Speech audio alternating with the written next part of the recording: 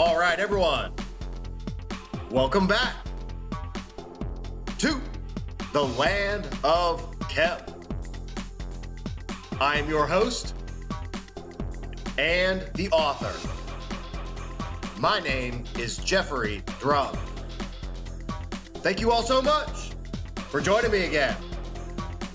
All right, everyone, welcome back. This is episode 97, and today I will be examining some of the proposed components that could have been anchored into the tubular drill holes found in the black basalt stones in the eastern temple of the Pyramid of Sahure in Abu Sir, and also presenting a proprietary mechanism that could have been involved in the operation of the red granite dovetail valve mechanism located on the eastern side of the Pyramid of Wunis in Saqqara. And for anyone that's interested, I just started a members-only channel here at the Land of Chem that will feature all the newest research discoveries, including an entire series of chemical analysis and exclusive footage that will not be shown here on the public YouTube channel. And to give you a preview of what you can expect, here are some scanning electron microscope images from the recent chemical analysis that show these microspherules, metal fragments, more microspherules, and exotic particles with extremely complex chemical compositions. So if you want access to this material, just join the Land of Chem members-only channel, link in the video description below. So if this is the type of content you're interested in regarding the function of the Egyptian pyramids, please subscribe to the Land of Chem here on YouTube. And don't forget to click that little notification bell so that you do not miss the new episodes that premiere twice per week. If you want to help support the channel, like, comment, and check out thelandofchem.com. I just got my hands on my first few prints of the new 6-degree green lion logo, and they are absolutely spectacular. All available at thelandofchem.com. If you want to follow me on Instagram, my handle is at thelandofchem. Ladies and gentlemen, I think that is it for today's intro. So without further ado, let's get right to it. All right, everyone, here we go with tonight's episode. So to begin, in this image, you can see the scattered remaining stone fragments that were once part of the Eastern Temple at the Pyramid of Sahure in Abu Sir, as shown in my special permission access Sunday site visit 10. And if you haven't seen that, it is a must-watch episode, link in the video description below. And within some of these black basalt blocks, you will find tubular drill holes that were housings for various components. And here is one in the corner, and another one up front with the remains of green copper oxide from the metal inlay that was once adorning this piece of stone. Here is another image of the same stone block with the tubular drill holes, one here and one here, and then a long rectangular outline of a component housing here. And I will put in some on-site footage now so you can see this piece up close in person. All right, so now we are going to cross over, and here are some hinges that you can see. There's a hinge there and a hinge there that would have been for a door mechanism. And as we proceed into this adjacent temple, you will see more of the conduit system. So here is a conduit here, channel heading out in this direction. So the conventional explanation would be that these are for drainage. Okay, so if this is for drainage, why is it running in this direction and then over here? If I follow this, it's going to lead over here to a housing area. You see some black basalt, some red granite, and of course the question remains, what was originally housed in this area that was connected into these conduits? And I've proposed on numerous occasions that these temples were for processing of the product or for processing of the raw materials. So in the northern temple at the Step Pyramid, for example, there was a processing complex on the northern side of the structure that introduced the raw materials into the primary reaction chamber. So I would imagine there's most likely one on the northern side of this structure as well. We are now on the eastern side, and it appears that these eastern temples are for extraction of the product, processing, refining, etc., and then inevitably the collection thereof. And I could literally spend all day walking around this area just investigating all of the, see the drill hole, and there would have been a component or something of this nature here, and there's absolutely no way to tell. So tube drill, and one here,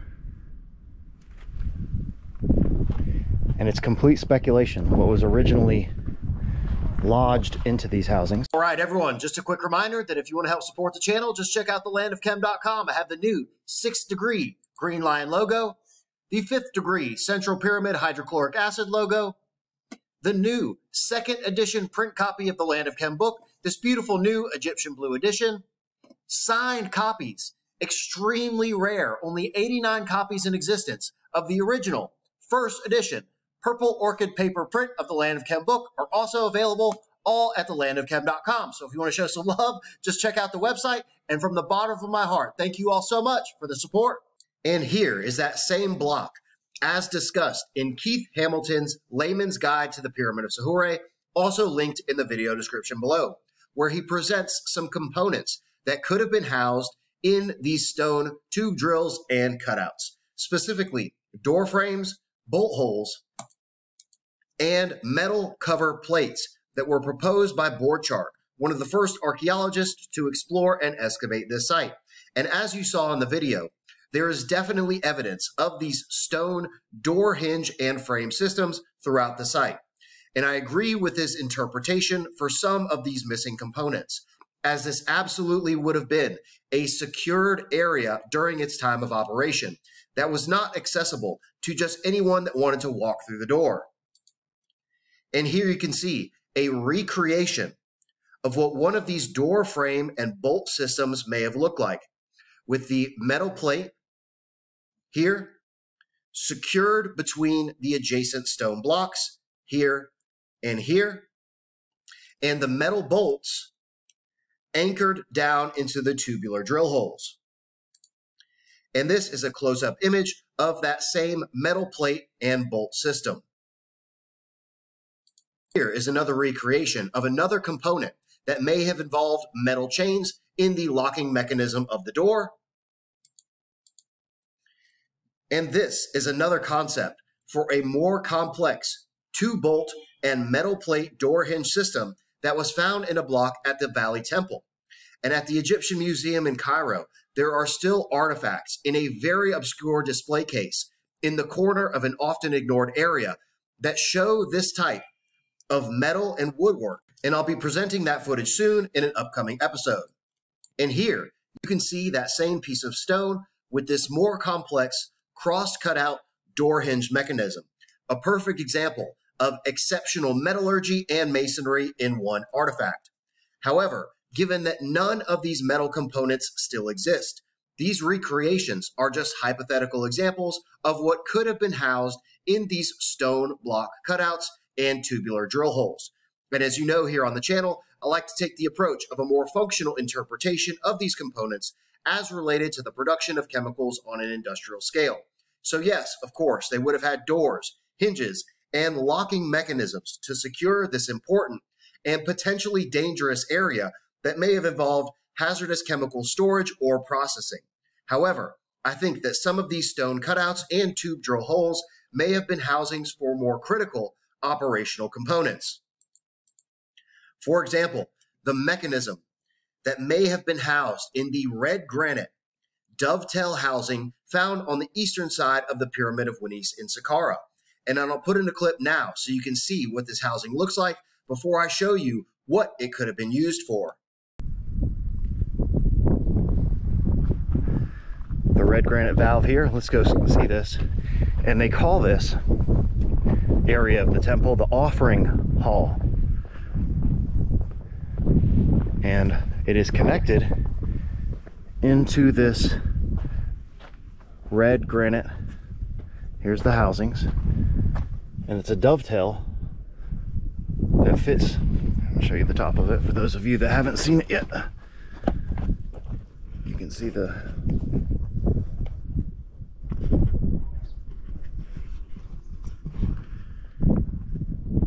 there we go.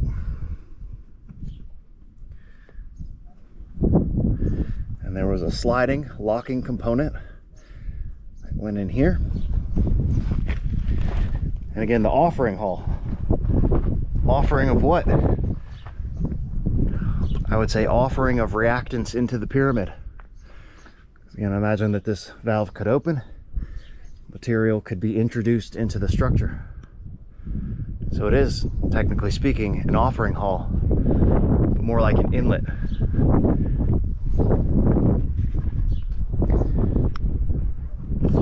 So I think generally speaking, there's just a misunderstanding of the original intentions of these structures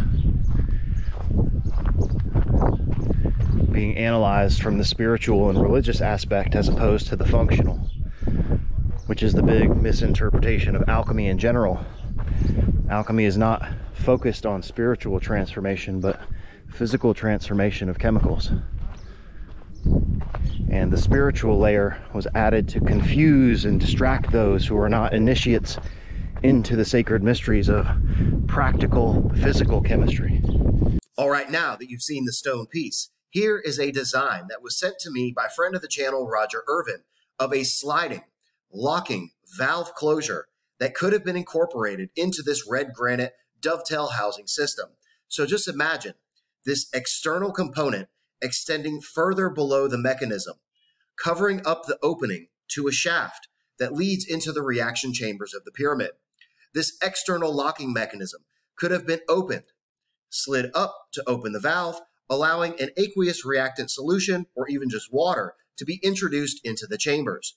The sliding valve could have then been closed over the shaft and locked prior to commencing the reaction sequence, ensuring that the pressure within the system would be maintained and the valve opening would not be blown open. And here you can see a bird's eye view of how this mechanism may have fit precisely into those dovetailed stone grooves. And I think that this is a spectacular example of a functional component that could have been incorporated into these chemical reaction systems, as the mainstream pharaonic burial interpretation can provide no explanation whatsoever as to why there is a sliding dovetail valve system on this side of the Pyramid of Unis, which is not the primary open to the structure and is conventionally described as a quote-unquote offering temple area. And this is just the beginning of some designs of functional mechanisms that will be coming up here on the Land of Chem in the near future. So please subscribe and stay tuned.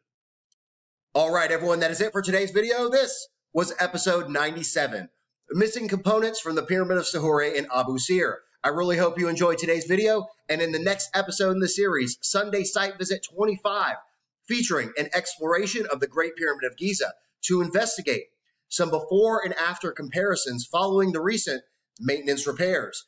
If this is the type of content you're interested in regarding the function of the Egyptian pyramids, please subscribe to the Land of Chem here on YouTube. Don't forget to click that little notification bell, like, comment, and stay tuned. If you want to help support the channel, thelandofchem.com. Don't forget to join the Land of Chem members-only channel for exclusive research releases that will not be presented anywhere else. Link in the video description below. If you want to follow me on Instagram, my handle is @thelandofchem. Ladies and gentlemen, I think that is it for today's video, so I will see you next time.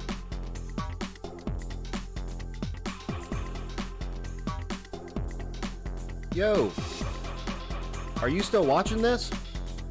Please subscribe to the Land of Chem here on YouTube and click that little notification button. New videos coming out every single week. And check out this other episode. Come on, do it. Do it now.